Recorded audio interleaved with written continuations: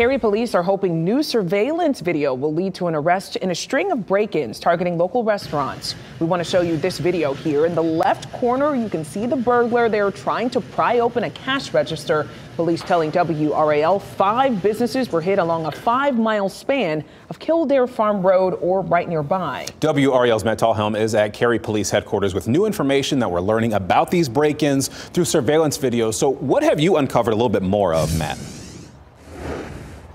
Yeah, Cary Police here tell us they believe it is the same person that hit all 5 of those businesses. We obtained surveillance video from the security cameras at 3 of those restaurants. All 3 of them, you can see one burglar go into those restaurants, break in through a side door, and go right for the cash. A burglar dressed in black slinks through a side door at Brothers of New York Pizza, hops over the bar, and uses what looks like a crowbar to pry open the cash register. The pizza parlor is right across from Frida's patio, where a rock is now embedded in the wall after a burglar launched it through the glass door to get inside here. It's just really heartbreaking and frustrating for us because, you know, we work very hard for what we do. Natalie Pavletic's parents own the Mexican restaurant they started as a family 5 years ago. Their cash register is now gone from its spot behind the bar, so is some money from the office after this burglar with a crowbar broke in and walked out with the register under their arm. It's a hard time for us, honestly, so to see that and just another expense building up, it's not something that we expected and, you know, not kind. These neighboring restaurants aren't the only ones hit in a string of break-ins early Monday morning.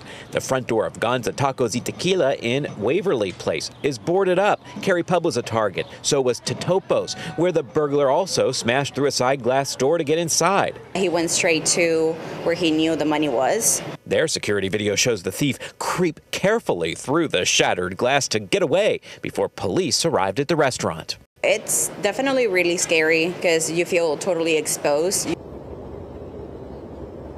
Now, we also know someone broke into Vic's Italian restaurant in downtown Raleigh at the same time that these incidents were happening here in Cary.